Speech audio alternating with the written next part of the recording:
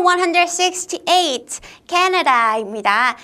리나쌤 집은 캐나다인데 어쨌든 정이 많이 가는 이번 패턴 이야기, 캐나다에 대한 이야기고요. 그리고 이번에 준비한 패턴은 I'll check if. 자, if가 들어갔기 때문에 내가 무엇을 할 수 있는지 볼게 라는 말이에요. 내가 무엇을 할 수 있는지 체크해 볼게. 그래서 보통 사무실에서도 굉장히 많이 쓰이고요. 전화를 받을 때 확실하지 않을 때 비즈니스 미팅이라든지 그런 자리에서 I'll check it first.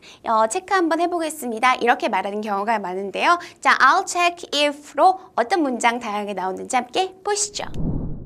I'll check if. I'll check if. I'll check if. I'll check if.